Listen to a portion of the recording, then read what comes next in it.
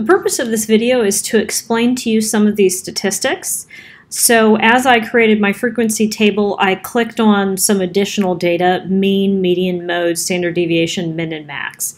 And so the N here represents how many participants that we received data from or who participated in the study. So valid is the actual number. So 20 people answered these questions.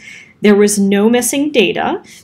So all students answered the questions, and so you can see there's 0 there. The mean represents the average number for the data set. So the 20 students answered the question, how likely are you to recommend this placement to other students, which is here.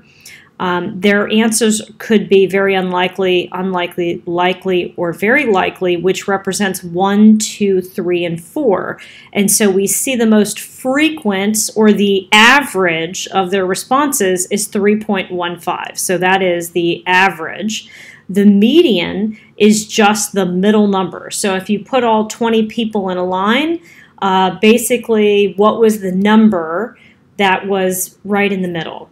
Mode is the most frequently selected number. So 4, so in this case it says the mode is 4, which represents very likely. And as we can see, 10 people selected very likely, so that was the mode.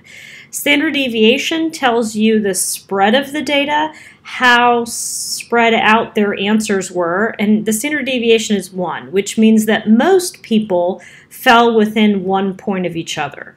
The minimum that anyone answered was a 1, and so we can see that here a 1 is very unlikely. So 3 people were the minimum, and then maximum was a 4, which is very likely. So the min answer was 1 and the maximum answer was 4. So that explains some of these statistics.